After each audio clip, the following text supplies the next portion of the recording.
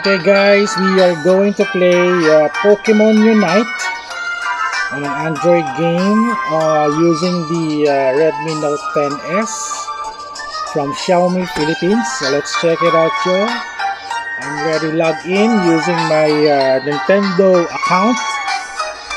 So I think my last play was around last month. Okay, let's play a rank match. Okay, let's find the match. Forgot to show you first the graphics pala. Forgot. Di ba later na lang. Alright, ready? We're going to play.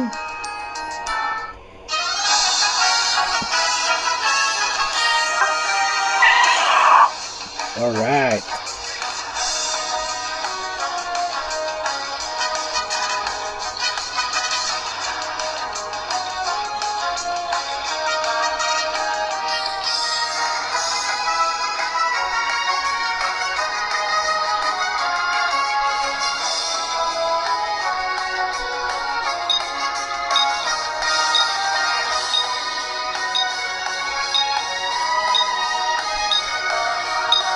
Alright, Dinosaur, let's do this.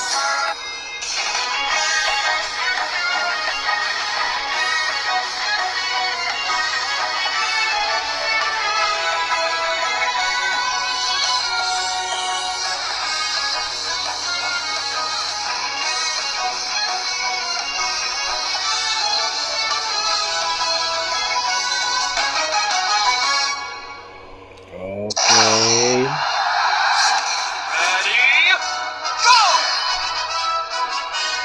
Let me show you the graphics. Can we frame rate is high. Okay, so that's it for the frame rate.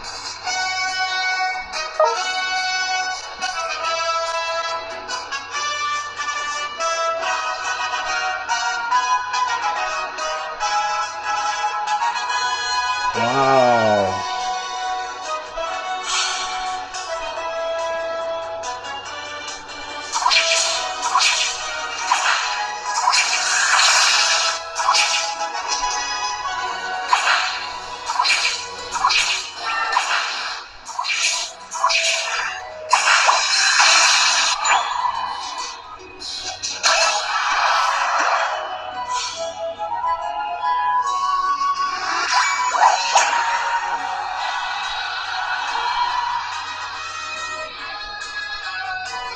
So not yet ready.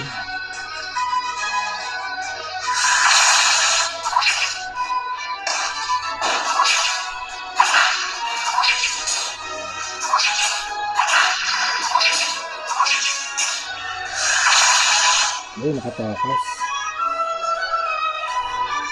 Come on! Mag-heal! Oh my god.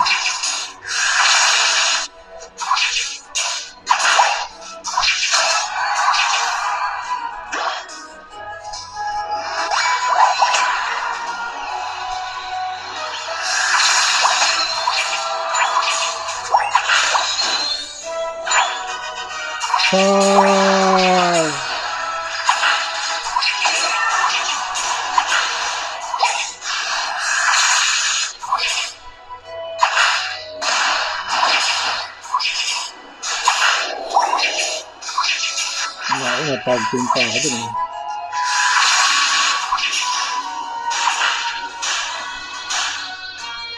What the? Heal, heal, heal.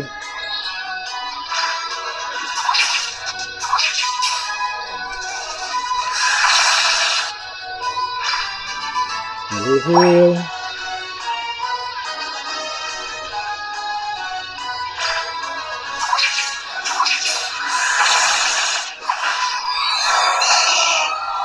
Yeah.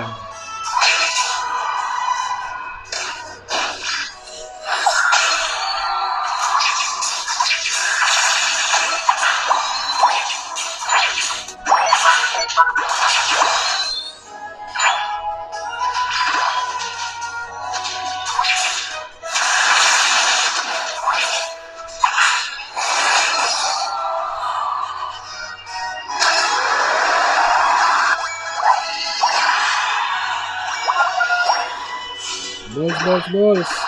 Harvest, harvest, harvest.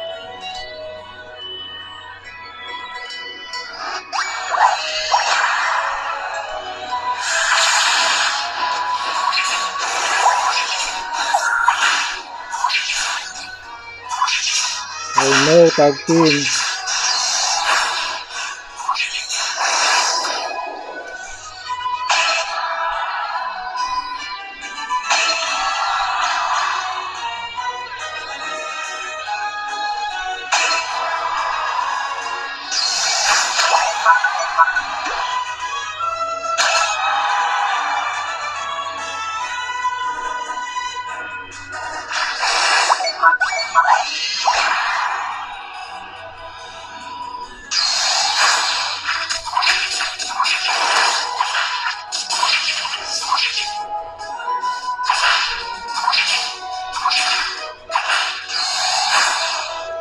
Ha ha ha.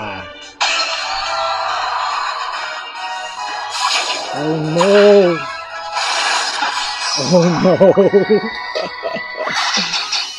Woo! Grabe.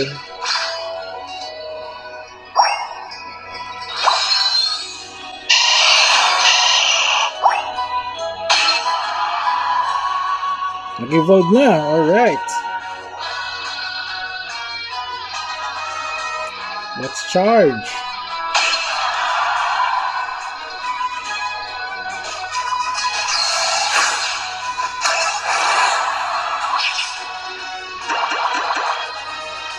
Alright, let's charge.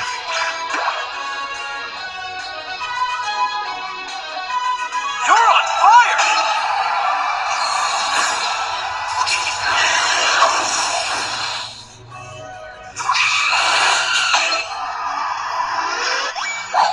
Shoot!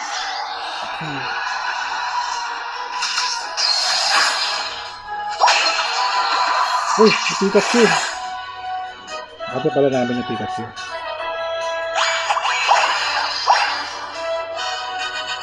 Okay, let's guard this.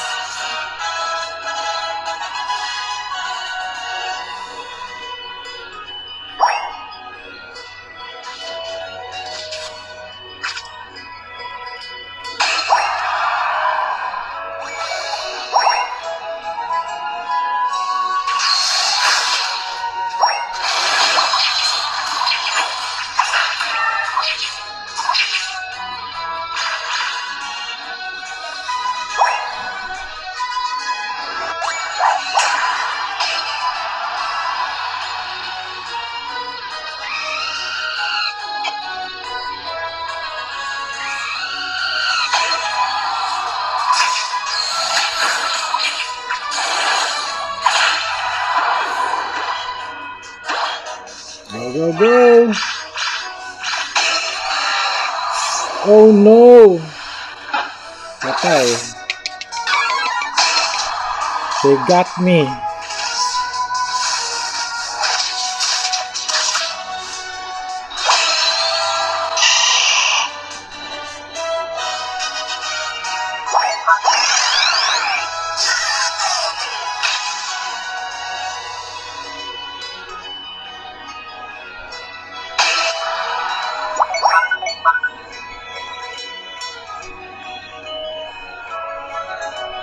You're on fire!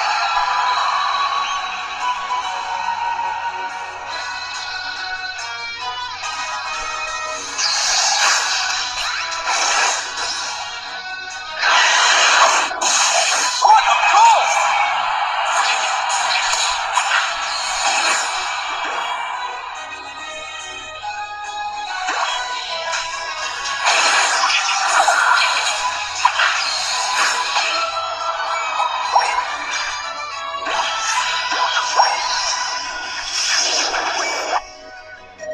Oh! They surrendered! They surrendered! They surrendered! Alright, we won, guys. Check it out, yeah. Wow, got 48 balls only, yeah. The lowest.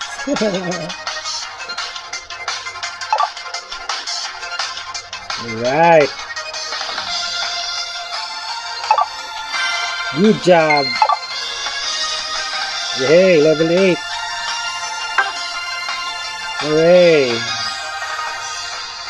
So that's it guys for our Pokemon Unite on a Redmi Note 10s. It's very okay.